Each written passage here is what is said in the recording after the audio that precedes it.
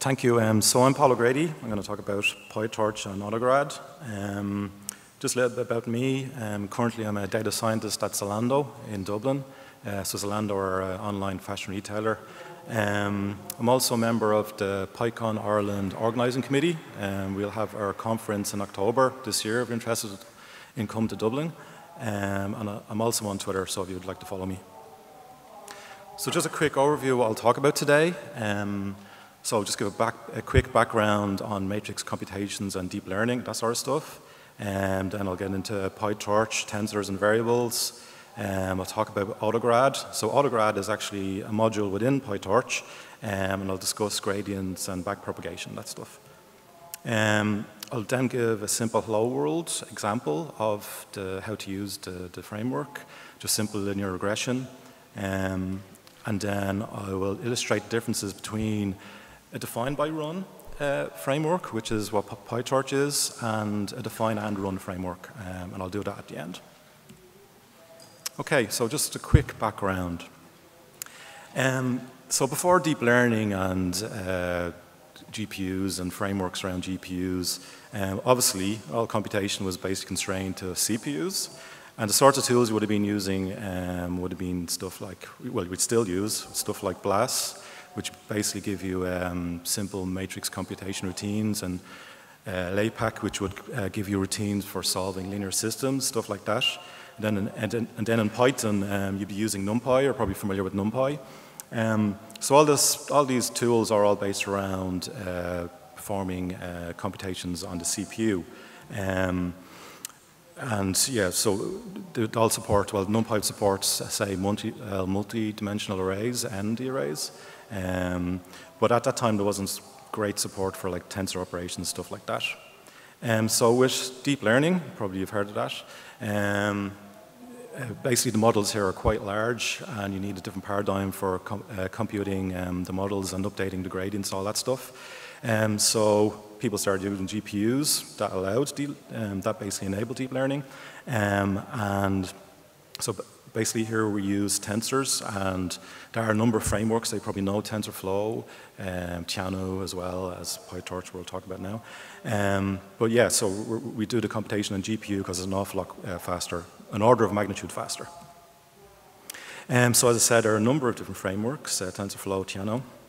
And another thing that the frameworks offer is, in addition to like doing your computation on the GPU, it would have support or features for calculating gradients, either symbolic or automatic differentiation. And that's important for machine learning algorithms because you usually have to calculate a gradient to feed into an optimization algorithm. And before these tools, you'd do that by hand. So you'd pen and paper, calculate what the gradients are for your update rule. And now there are tools that will do that for you just from the cost function. Okay, so the great thing about all this stuff is that Python's at the center of this. All those frameworks I mentioned have bindings for Python. And I suppose the new kid on the block is now PyTorch, and that's what I'll talk about. So PyTorch. So I suppose the first thing to mention about PyTorch is Torch itself has been around a long time. It's a Lua framework, so there's a lot of great work within that community that has been done to build Torch. Obviously, PyTorch has bindings around that, and they still share a common C library, stuff like that. And Lua Torch is still its own separate project as well. So PyTorch is quite a new framework. I think beta release was in January. And I suppose the key difference between PyTorch and other frameworks is that's a define by run framework as opposed to define and run. We'll discuss that later on. But to me, and one of the reasons, well, the reason I like PyTorch is it looks more like programming, as you know, but it feels to me to be more Pythonic. So I feel with other frameworks, you kind of feel that there's a bit of setup going on before you actually get to do your training. Which is fine, but I think with PyTorch it just feels a little bit nicer. So the main components here, PyTorch are the NN module, and that allows you to build and train neural networks, and that's what deep learning is. So these neural networks can become very complicated with many different layers, many different types of modules and layers. And PyTorch is basically used at the cutting edge of like research, so it supports all that stuff. Another thing about PyTorch is it has Autograd, which has a nice support for automatic differentiation. I'll talk a bit about that. And then once you have your gradients from your AD, you can then use that to update your model parameters for your deep learning network or whatever, or linear regression using the optimization routines in the framework. So I'm going to give a few examples here, some code examples. So the version of PyTorch that these examples are for is 0.1.12, and it's running on Python 3.5. So just give you a kind of a quick overview of the status of the project. So this is a tweet I've seen recently on Twitter. It's basically shows the aggregate activity on GitHub repos for different deep learning libraries. PyTorch is fifth there, which is quite good. It's quite a young project. It's probably obvious at the top there, TensorFlow. You have Google and big companies behind that one, but still, even after a few months, it's doing very, very well at fifth spot there. So, first talk about tensors, and I have a simple example here. So just to be clear, so we're talking about matrix multiplication, stuff like that. You would not use native Python lists to do matrix multiplications. I'll just state that. You can model a matrix using a list of lists, but you would not implement it that way because, well, you can do, but it's very inefficient. So lists, as you know, can contain arbitrary items, arbitrary types. So there's a lot of overhead on the kind of memory handling of that. That you would want to avoid when you're doing big computational jobs. So everyone, you're always going to use a different framework or module. So you might use NumPy. So the way TensorFlow handles that, PyTorch handles that is we use tensors. So these tensors can be initialized, as you can see here, with like lists. But the underlying kind of memory, the way they're mapped, mirrors more, say, a C programming array, where the individual items are contiguously laid out, but it's just, yeah, that's the foundation, is these types of data structures. So if you're used to looking at NumPy, once you have your tensor or ND array, you can perform many different types of operations and extract many different types of information. So you can determine, say, the size of the tensor. Obviously, you can add in place and out of place. So here's just a simple example where I set up a tensor of ones, add two tensors of ones, then I do it in place add. So PyTorch supports in-place operations, and they are identified by an underscore at the end of the method name. So yeah. Yeah, so I mentioned NumPy. So you may be in a situation where you have your data already prepared or transformed or whatever using NumPy, and you want to get that into these PyTorch tensors. And the simple way of doing that, so it supports like a NumPy bridge. So here I have a y_np NumPy array, which I've defined, and I can multiply it by the previous float tensor that I created by just specifying this NumPy method on the tensor, and it's simple as that. You look at the result, and it's basically a NumPy array. So that's handy. So it's very easy to include NumPy using PyTorch. You can also go the other way around. So we have, we want to matrix multiply two tensors. We set up a Z, which is a NumPy array. And then using torch from NumPy, you can create a tensor, and then you get the result. So 2 by 3 multiplied by 3 by 2 gives you a 2 by 2 matrix, and because we're on shorts, basically you get a torch dot short tensor. So that's all handy stuff. That's all good stuff that I'd expect from a framework.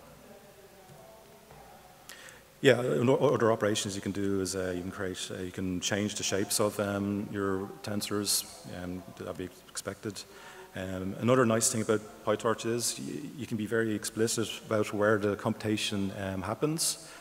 So obviously you mentioned the GPU, and that's where you're doing most of your computation. But you can explicitly say that. So you can set up your variable, so your tensor and then you can specify that should be on the GPU. Likewise, you can say, I would like to move that to the CPU. So it's very explicit. You know where things are being moved to. You have to be careful with your copies and stuff like that, but it's just nice to be explicit like that, and that's a nice feature. So another important component of PyTorch is variables. So variables are imported from the Autograd package. And basically a variable is a thin wrapper around the tensors. So what the variable gives you is it allows you to specify a computation graph. And when it comes to the backpropagation and the machine learning and updating your model parameters and that sort of stuff, it allows you to do all that as well, so accumulation of gradients. So for machine learning and deep learning, it's important to know the history of how a value has been calculated. So that suggests like a DAG, a directed acyclic graph, or some sort of computation graph. And that's basically what the variable does. So the variable will keep a history of how that value has been calculated, and basically gives you the structure of the graph that was used to create that. So that's useful when it comes to the AD stuff, and it's also, so that's a nice feature.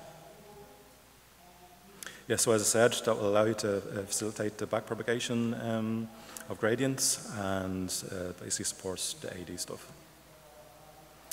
So yeah, I just want to mention that. So all the slides I'll be talking about here, they're all in the context of machine learning, of the learning step. Once you have your model learned, you don't need any of this backpropagation gradient stuff. So you can still use the variables, but the way to specify that you don't need a gradient stuff and you just want to run in inference time or test time is to set the volatile flag on your variable. So you do that if you're in production with the model. So here's just a simple example of a variable.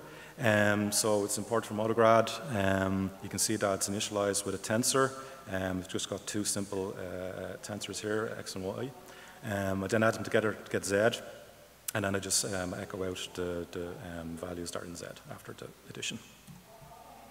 So as I said, variables keep history, so there's an additional property on the variable, the z variable, because it's an Autograd variable, and that's called creator, which is this one here. And that basically tells you the last operation that was performed to actually calculate the result. And in this case, it just shows you it's an addition. Then I can take z and do, say, a sum operation on the contents of that tensor and assign that to s. I can do the same, have a look at the creator for s, and you can see that it identifies that the last operation was a sum. Okay, so this is using this creator creator property. So that's an interesting thing. So with the creator, it gives you a reference for a data structure where you can actually chase the references and construct a graph for yourself. So I have a simple recursive function here that basically prints out the different operations and the data when it hits the data. And by passing the s.creator, you can see the different operations that have been applied to s. So S here, I'm doing an addition assign, and you can see that the first operation is add constant, then the sum, then the add, and then it shows the, you actually display the data that was there. So that's a nice feature. So you can imagine for big deep learning networks, you could create a graph like this, more fancy graph, saying with say a dot type with the dot library, but it also keeps a version. So each time the variable s is mutated, it basically increments this version number, and that's used in the machinery of the Autograd. So that's a nice feature as well. Okay, so I'll just talk quickly about Autograd. Yeah, so Autograd provides classes and functions that implement automatic differentiation of arbitrary scalar valued functions. So scalar valued functions, so you're usually talking about cost functions, loss functions, stuff like that, and they're usually scalar valued, so that's why it's highlighted there. And just a quick note that the type of AD that's implemented with Autograd is the reverse mode auto differentiation. Okay, so this Autograd module is actually, so it's obviously it's coming through PyTorch, but that was actually originally inspired by another Python project called Autograd. So it's gone from Python into Lua and now full circle back into Python through PyTorch. So the define by run paradigm is inspired by the chainer framework. Also in the manual, the docs for PyTorch mentioned that the implementation for Autograd is pretty quick, which is great. Yeah, and so to implement the backpropagation, the only change you have to add is just basically change your tensors to variables, and that's a very, very simple thing to do. Okay, so we're going to talk about backpropagation, we're going to talk about Autograd, automatic differentiation, all that stuff. I'll just quickly discuss calculus or differential calculus and just to kind of illustrate why we need to do this. So differential calculus, okay, so you may not remember from school or college, so basically you have a function. So this equation here is to calculate a derivative from first principles. But basically, you have a function and you have a point x, and you would like to know the gradient of a tangent at that point. Okay, so that's where the gradients come into it. So to do that, you take your original function, you perform differential calculus, and you get a derivative. And then using the initial x input, using the new derivative, which is also a function, you just basically apply that into the function, and whatever value that comes out of that basically tells you what the gradient is, or basically the slope of this line. So we're really talking about points on a curved function and calculating a gradient for that, basically a slope of a line. And then we use these slopes or gradients to indicate something of value to us. And in terms of machine learning and optimization, this allows us to identify extreme of functions, so basically maximum points and minimum points. And the way we do that is by looking at the gradients for the functions. And that's why we use differential calculus. So backpropagation, so backpropagation, because we're talking about networks and multi-layer networks, it's difficult to calculate derivatives of those type of networks. So there's an algorithm that will do that. It's a famous one, you probably know about it. It's backpropagation. So that will calculate the gradients of your model parameters with respect to the loss function, and then we'll push back the gradients through the network and allow you to update or change the model parameters to get a better solution. So the rule that we use to actually achieve this is the chain rule. It's a standard rule in differentiation. And backpropagation basically iteratively applies that to all the different layers. And that's how it pushes the gradients back through the network and how they can be then used to update the parameters. So Autograd does this for us. It does the backpropagation. So when we're talking about Autograd, we're talking about backpropagation. And it's simply implemented using just a backward method on our variables. So the stuff that we've been doing with the variables, that's setting us up now for calculating derivatives and doing backprop. So just as a simple example, or kind of just to convince yourself that differentiation is actually happening when you run backprop, I just have a very, very simple example here. So the derivative of a sine function is a cos function, and I'll just illustrate or try and convince myself that backpropagation will actually give me what I expect, which is cos. Okay, so I just set up a simple x variable, which is basically one period of a sine wave, so from 0 to 2 pi, and then I calculate the sine of that signal or variable using just torch.sin function, and then the output obviously goes into out. So another feature of the variables is you have an additional grad property which will echo out the actual gradients for that variable if they were calculated. At this point they have not been calculated, so it returns nothing. But at this point I calculate the gradients by calling the backward method, and at that point it will calculate the gradients for you.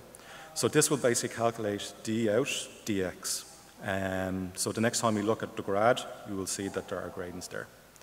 So first what I do is I just look at the out. I convert it to NumPy just to make it a bit easier to read.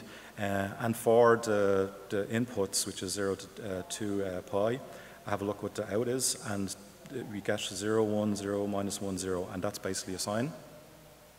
Then by looking at the gradient, or the grad property, I do the same, and we can see that's changed, okay? 1, 0, minus 1, 0, 1. So that's basically cos. So we've convinced ourselves now that it's performed the calculated gradients for us, and we just do another check where we compare it back to cos. So that's great. We've convinced ourselves that it works, and we're happy with all that. Just another simple example. Actually, no, sorry, first. So how does all this work? So basically, deep in the code of PyTorch, the sin sine function is actually an instance of this sine class, which basically inherits from a function which is imported from Autograd. So you can see two methods here. We can see the sine function in the forward method, but we can also see backward, okay? And we look here closely, we see that it basically just, on the backward method, it just calls cos, okay, which is the correct thing to do. We know in advance that the derivative for sine is cos, and basically that's what we do. So if you've looked at calculus before, you know there's standard tables for different functions and derivatives. We basically do that, the same thing in PyTorch, and we instantiate them as classes. So in the backward method here, that specifies the gradient formula. That gives you a gradient. And yeah, if you actually wanted to extend PyTorch, well then this is the pattern you'd use. You'd subclass from function, and you'd create a class where you'd have your forward method, and then you'd define the gradient function backward method. So just another simple example. I just wanted to display a tangent. So we have a quadratic function here. I do something similar to before. I create a x variable, which is a linear space. Note that it requires grad is equal to true is here. But then I basically set up the y equation, quadratic equation. And I'm only interested in looking at a gradient for one point within our linear space there. And I set that up. And then finally, on y, I call the backward function using the gradients that I've set up here. So the main thing we're interested in is the value of the gradient at that point that I've identified, which is indicated by this index here. So I know that the value here should be -4. I'm getting minus 9.3 because of the discretization. And from this information, I can calculate the gradient. So I'm now going to plot that and just plot the original quadratic function and the gradient and tangent. So you can see this just confirms again what we'd expect. We have our point -1, which is a red dot, on our quadratic function, and we have a nice tangent there. You can see that in the plot. So that's great. Okay, so I'll just finish off with a simple hello world example, which I mentioned. So just going to talk about linear regression. So linear regression is basically you have a cloud of data points, and you're going to try your best to fit a line to that cloud of data points. Yeah, so you'll fit a line to the data, and you'll try to minimize the distance between the line and all the points close to the line. So the model for this is quite simple, just a linear relationship. So y equals alpha x plus beta. Alpha is a weighting and b is an intercept. X is called independent variable and y is dependent variable. So this model is actually already implemented in PyTorch. You don't have to implement this yourself. And that's in the NN module. This is the module where you'd see other types of models as well, like convnets and whatever else, other stuff like that. But that's our model for this. And this is what our data looks like. So I've created this for, I've created a noisy example, so I've introduced some noise there. Alpha is 2 and beta is 3, so you can see the intercept here is around 3. Okay, so yeah, just quickly so we've been talking about models, that's great, but you need other things as well to learn and to perform machine learning. You need a cost function, I'll discuss that, but you also need to identify or specify a learning algorithm to update your model parameters. So the cost function we use is pretty standard, one mean square error. So the value for this cost function would be 0 when your predicted values and your actual values are exactly the same, and that's what you want. We also have to define the optimization algorithm. Here we use stochastic gradient descent. It's a very common one. So this is where we use our gradients. So we have here the gradient of our cost function, which is the MSE, with respect to the model parameters. And then those gradients are used within the optimization algorithm or the stochastic gradient descent algorithm. So there's a further step after you've calculated your gradients as needed. Okay, so I'll just show you the code. This is how I set up my data, my X and Y. So this is basically the cloud of points that you saw in the figure. And basically, we set up our linear regression model. So this is how you set up a model in PyTorch. In it, you will specify the different layers or modules that you need. In our case, it's just a simple example, one layer, just linear. And then in the forward pass, you would describe how these different layers are combined. For us, again, it's very simple. But you can imagine for like big deep learning networks, this class could get very, very big with a lot of layers and a lot of different interactions between how the forward method is specified. Then finally, we just instantiate it, and because we're only interested in one-dimensional regression, we just specify that then in the model. So I mentioned we need a cost function. I said we'll use MSE. I specify that here, and then I also specified the stochastic gradient descent and the learning rate. I just instantiate the optimizer. And here we have our training data. This is basically the cloud of points I showed. So before we do any training, you can actually inspect the model parameters, see what the values are. So on the model, there's a method called name parameters. And that's basically a generator of the different parameters. So here we can see there's a weight, which is our alpha, and we can see a bias, which is our beta.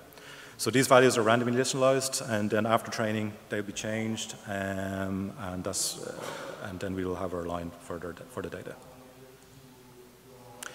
So this is the main training loop for to actually train the model. So this is the way PyTorch does its training within loops. So there's 5 steps here. First step is to zero the gradients on the model parameters. So the gradients actually accumulate, and if you don't zero them, well then they'll just continue to accumulate. Second step is to take your model, take your inputs, and then take the output. So you're just basically running the model on the input. Then from your outputs, on the third step, you can compare them then to the labels using the criterion, and this will give you your loss. So this loss is a scalar. So when you look at convergence plots in machine learning, this is basically why you're plotting this single value. And using this loss, because it's a variable, we can then simply apply backpropagation to that by calling backward. So once you have your gradients, you can then update the model parameters using the optimizer, and you do that by calling step on the optimizer.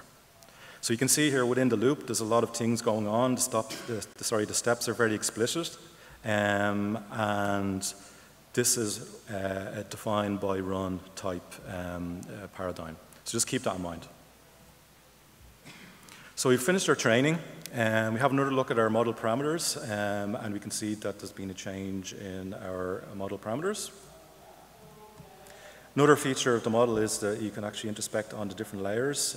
So I just pre-print the individual layers of our model, which is simple linear regression. And then I plot the line. So here we can see there's a line, fits pretty well to the original data, and we can say that our model has now learned from the data. So I mentioned that in the loop that I showed for PyTorch that it was defined by run. I'm just going to quickly compare the exact same problem to Theano, which is another deep learning framework. So here in Theano, we import Theano, we set up in a similar way to the previous example, we set up our X and Y data. It deviates in the way that it calculates gradients, so you have to set up symbolic variables. You also set up your model.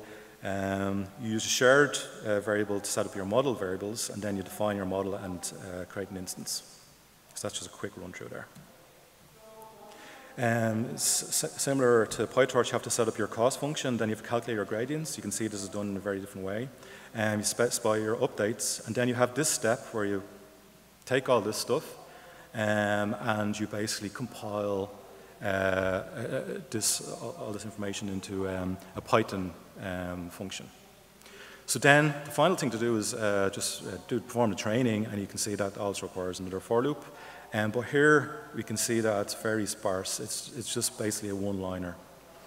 So that contrasts a lot with PyTorch.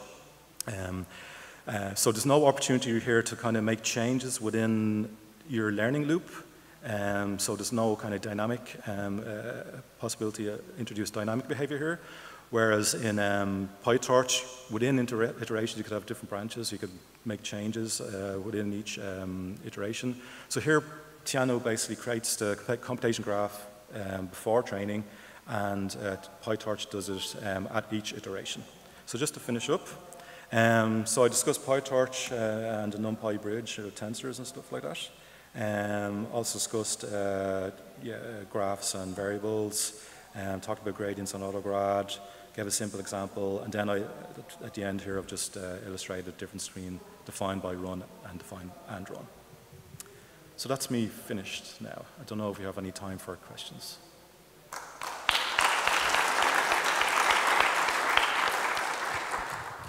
Well, thank you very much, Paul. It was great talk. Okay. Unfortunately, we do not have time for questions. 2:30 exactly, but right on time. Okay. Thank you. Excellent. Thank you very much. Again, let's thank the speaker again.